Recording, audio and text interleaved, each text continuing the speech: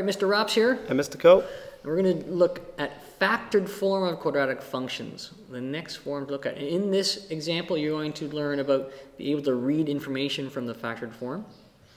You're going to be able to sketch a quadratic from factored form, and then work backwards. Given some information, come up with the equation itself. Okay, so what is the factored form? That is a great question. Here is factored form. It is this, where we have A. A is the same A as always been. It's the makes it upside down or right side up, opens up or down, and tells us how fat or skinny the graph is. That's what the A value does. But these values, P's and Q's, these refer to my x-intercepts. And so when you see them, it's opposite sign. My x-intercept is going to be P and it's going to be Q. And so I can use that to help graph the equation. Sure. And you sometimes refer to those as the roots or the zeros of an equation. Right, roots and zeros. You should be familiar with those words because all three of these are used interchangeably. All right, so let's do an example here. So I have this quadratic equation. I want to find the x-intercepts. Well, in the past, we'll go through this whole idea kind of thing. We would say that y was equal to 0, which is always true. And I would then have 0 is equal to negative a half, x minus 1, x plus 7. I would multiply both sides by 2, or negative 2 even, to get rid of my fraction, which would give me 0 is equal to x minus 1, x plus 7, because the 2's cancel in the negatives. And so then I would say x minus 1 is 0, so x is 1. Yep. And x plus 7 is 0, and so x is negative 7. And so that's the reason why our P and our Q are our x-intercepts. I could have just taken this, read it right off, and went opposite sign 1 here, opposite sign negative 7. Okay. And I would have these two x-intercepts, negative 1 and negative 7. So x equals negative 1 or positive, backwards. X equals 1 or negative 7. Would you write those as coordinates or would you just keep them?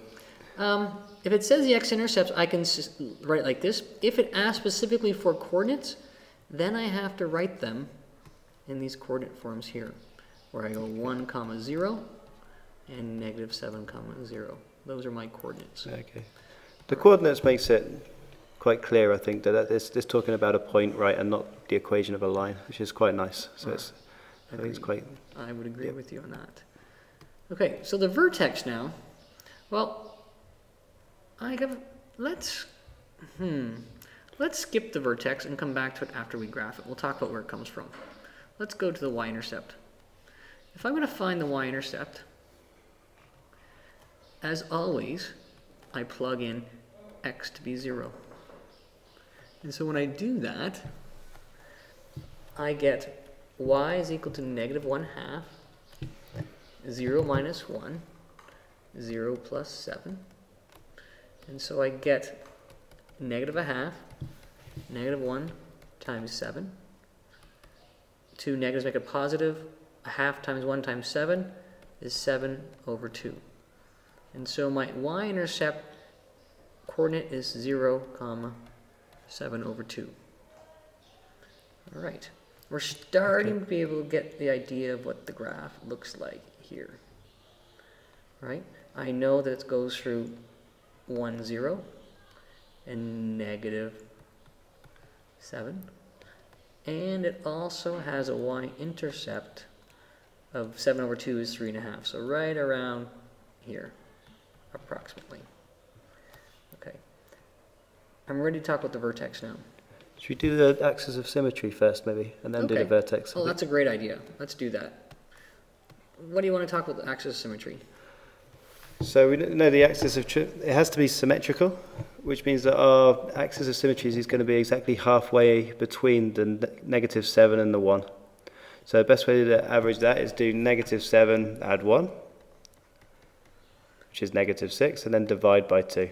So halfway between those 2 points is negative 3. So the average of those two x-intercepts is negative 3.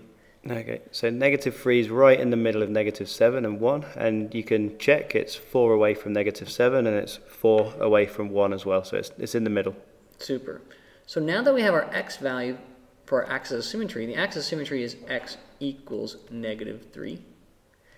I'm going to take my x value and I plug it into my equation.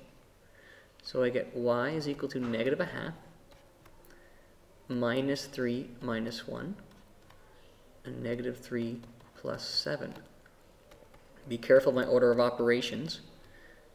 -4, +4, and so I get 16 negative times a negative is positive. 16 divided by 2 is 8. And so my vertex then, my vertex is -3, comma 8. So -3, comma 8 up here. And so I know the graph is going to look something. Oh, I got my y-intercept backwards. No wonder why it looks funny. My y-intercept is +7/2. And so I'm going to go, here is my graph as such. All right, so let's recap that with the vertex. We find the average of the x-intercepts, which is the midpoint of the x-intercepts, midpoint, and then the x value into the equation to find the y value.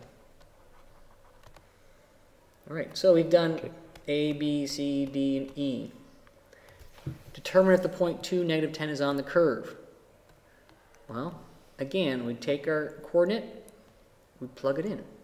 Let me change color here to green. So, for F, I plug my coordinate in, y is -10, is equal to -1/2, 2 minus 1 times 2 plus 7.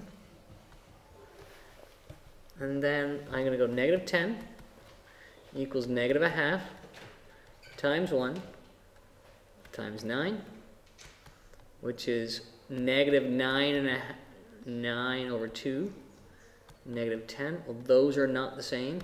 Therefore, the point is not on the graph. All right, one more to go.